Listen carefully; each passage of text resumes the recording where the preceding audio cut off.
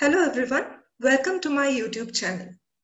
In my previous video about Ellingham diagrams, I had explained about certain silent features of Ellingham diagrams. In this video, I'll be explaining about the applications of Ellingham diagrams in order to select certain reducing agents to reduce metal oxides. Now coming on to the first example.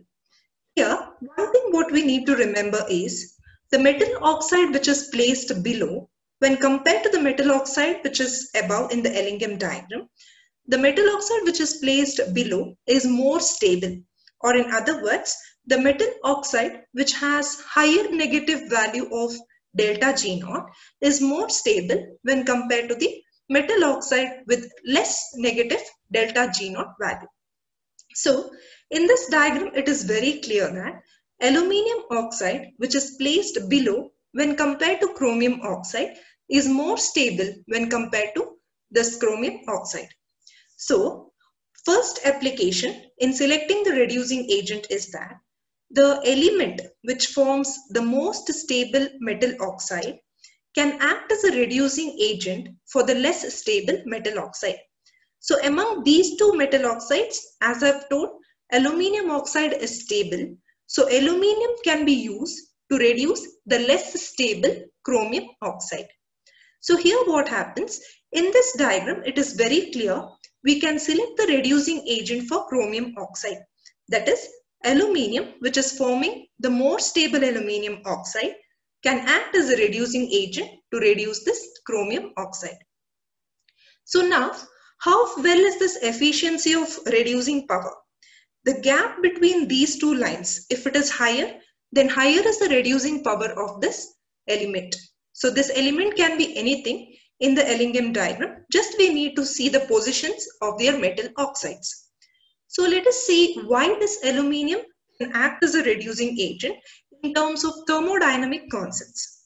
So this process is called as thermite process, in which aluminium is used as a reducing agent to reduce the oxide of chromium. So here we can see this is the reaction that is taking place where aluminium and the chromium oxide reacts with each other because aluminium is used as a reducing agent. So reducing agent, what does it do? It will remove the oxygen from the metal oxide. So what happens here is aluminium gets oxidized, whereas chromium oxide gets reduced to chromium. So aluminium gets oxidized to form aluminium oxide and chromium oxide gets converted to chromium, or in other words, chromium oxide is reduced to chromium. So during this reaction, we can see that the product side has aluminium oxide. Here, aluminium oxide is formed as a product.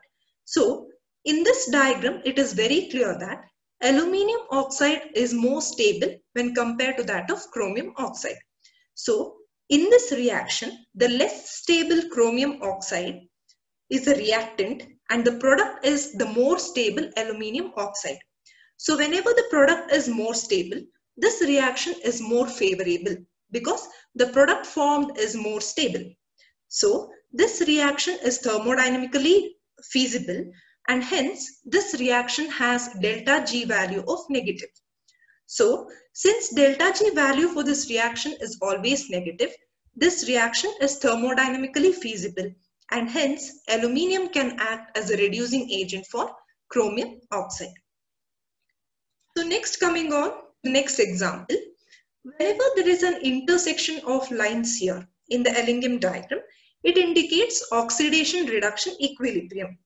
So again in this Ellingham diagram, we can identify whether this carbon or coke, whether this coke can act as a reducing agent to reduce zinc oxide. So these two lines are intersecting. So if you just observe this temperature here, let me go to the next slide. So here at 1000 degrees Celsius, it is very clear that here there is an equilibrium between oxidation and reduction.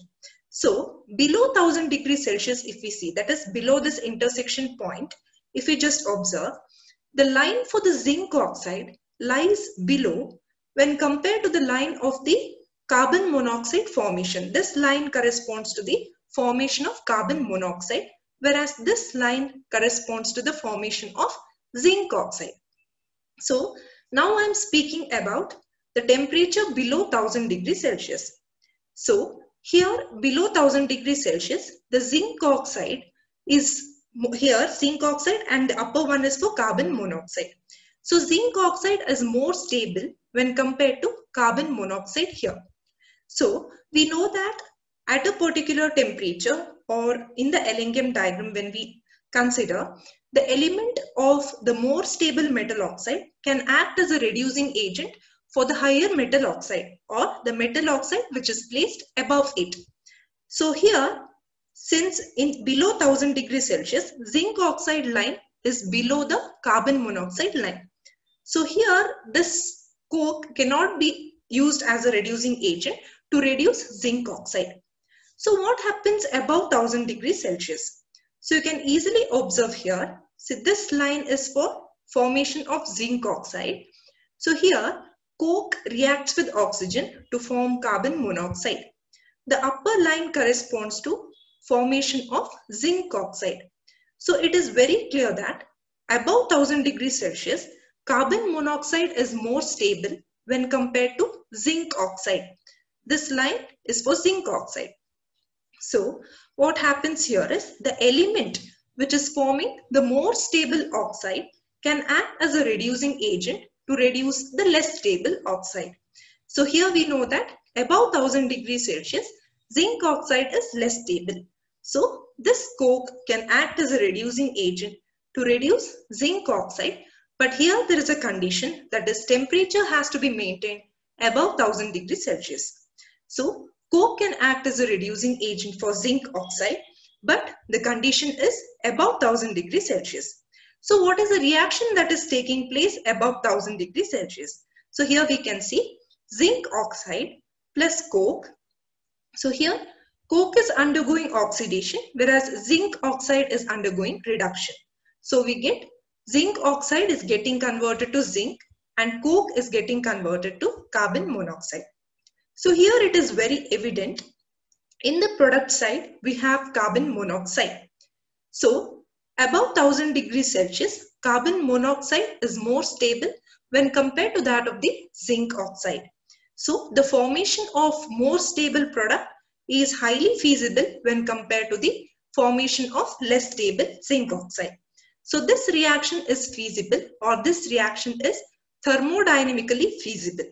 So we can say that zinc oxide can be reduced by coke above 1000 degrees Celsius. One more example of the similar kind, where this carbon monoxide, whether it can act as a reducing agent for reducing hematite ore. So hematite, we know that the formula is Fe2O3. So again, by just checking the Ellingham diagrams, we can decide whether this carbon monoxide can reduce hematite ore or not. Again, here there is the intersection point for these two lines. So below the intersection point and above the intersection point, we have to just compare and then decide whether carbon monoxide can be used as a reducing agent for reducing hematite ore. So here if you just see above the intersection point, carbon monoxide reacts with oxygen to give carbon dioxide. So carbon dioxide is more stable when here carbon dioxide is, the stability of carbon dioxide is less stable when compared to hematite ore. Okay, so hematite ore is more stable because it is placed below carbon dioxide. But below the intersection point, if we see here, this is the line for carbon dioxide. So carbon dioxide is more stable when compared to hematite ore because this line corresponds to hematite ore. So since carbon dioxide is more stable here, so carbon monoxide, because the element that is forming the more stable oxide can be used as a reducing agent to reduce less stable oxide. So here below the intersection point, Fe2O3 is, this is the line corresponding to Fe2O3. Or in other words, Fe2O3 is less stable when compared to carbon dioxide.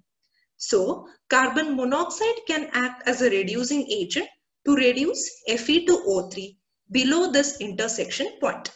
So we have this reaction Fe2O3, which is reacting with carbon monoxide to reduce this hematite ore to iron, and carbon monoxide gets oxidized to CO2. So this formation of carbon dioxide, that is below the intersection point of 983 Kelvin, here it is more favorable because we can see here the line for the formation of carbon dioxide lies below that of hematite. So the formation of more stable oxide, that is more stable carbon dioxide, is favored here below the intersection point, and hence CO, carbon monoxide, can act as a reducing agent to reduce hematite ore. So finally, based on the Ellingham diagrams of oxides, we can identify which is the more stable oxide, which is the less stable oxide, and so on. So we can just make an arrangement of the metal oxides based on their positions in the Ellingham diagrams. So it is very clear, Ag2O, which is placed at the topmost position in the Ellingham diagram, it is least stable. So we know that the metal oxide which is placed below in the Ellingham diagram is more stable when compared to the metal oxide which is placed above. So here Ag2O is placed at the topmost position, so it is the least stable oxide among all these oxides which are given. Same way, magnesium oxide has its position in the lowest position in the Ellingham diagram, so it is the most stable oxide when compared to all these oxides which are given here. Or in other words, in simple way if I have to tell, whenever the metal oxide is placed below in the Ellingham diagram, or in other words, if the delta G of formation of these metal oxide is more negative, here you can see, here it is highly negative, minus 1100, whereas for Ag2O it is less negative, that is maybe minus 50 or something like that. So we can see highly negative value of delta G naught for the formation of metal oxide makes it more stable. So these are some applications of Ellingham diagrams which are very useful in metallurgy.